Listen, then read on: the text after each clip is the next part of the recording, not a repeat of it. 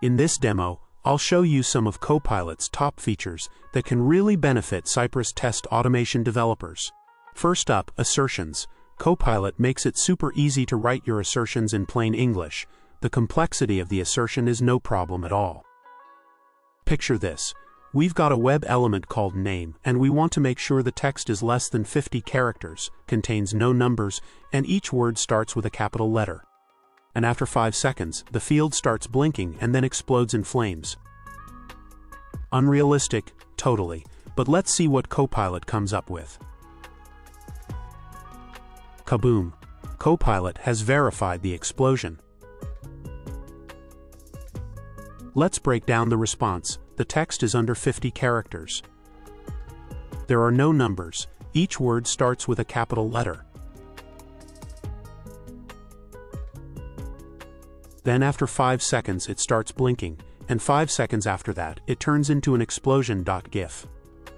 Okay, I don't have a blinking and exploding web page, so I can't confirm those last bits, but it's a promising start. Next up, let's generate some test data. Copilot can whip up data sets based on rules or syntax. For example, let's create an array of invalid social security numbers. Just like that, you've got a great starting point. This approach works for all kinds of structured data: zip codes, international formats, bank account numbers, you name it.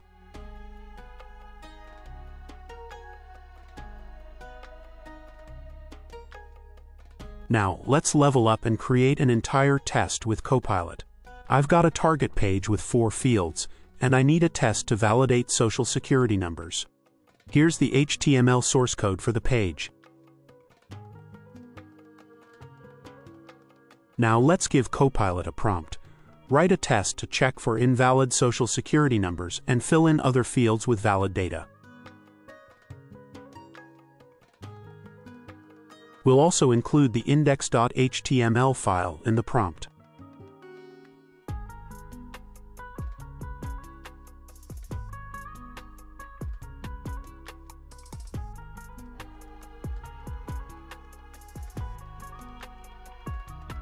Looks good. I'll tweak the web page address, then run the test.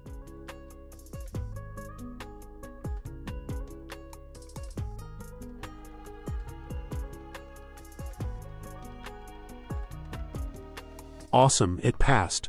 Let's try feeding it some incorrect values to ensure the assertions trigger as expected. Always verify Copilot's code to ensure it behaves how you expect.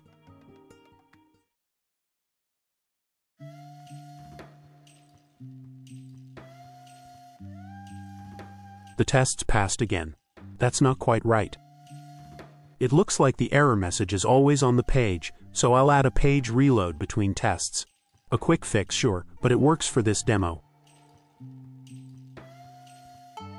There we go. The test is failing as it should when the invalid values are present. Code assistants can also help fix mistakes. If you've seen my other videos, you know I love testing Copilot with intentional errors. This time, I'll rename the test with a misleading title to see how it handles it.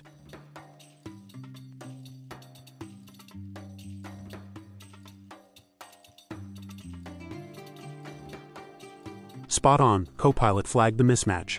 The description says valid, but the test actually checks invalid inputs.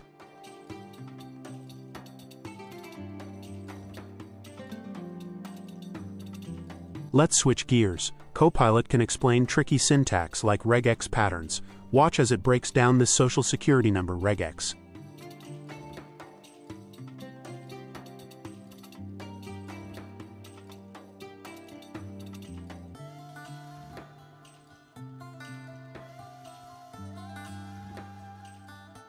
Great explanation. It understood immediately that this regex is validating social security number format.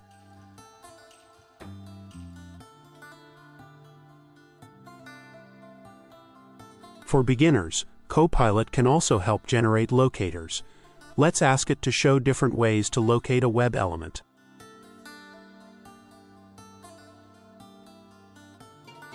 A variety of options to choose from: ID, class, attribute, tag, and label. Once your tests are ready, Copilot can review the code and offer suggestions. While not all suggestions will apply, they make you think critically about your code.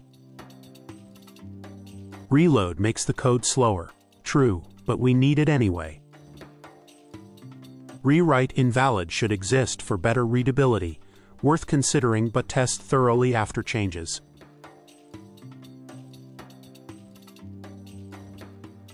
Change should not have class to check for a success class, may be a good idea.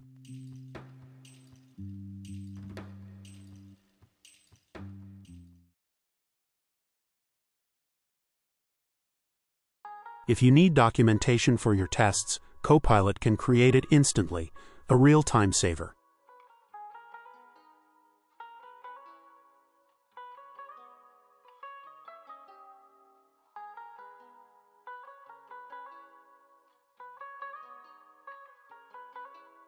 Finally, let's set up this magic in your dev environment.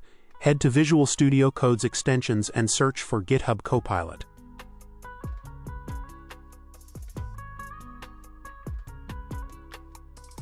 They offer a 30-day free trial, and after that it's paid. Cancel anytime if it's not for you. And that's a wrap. If you enjoyed this tutorial, share it with your testing crew. Thanks for tuning in.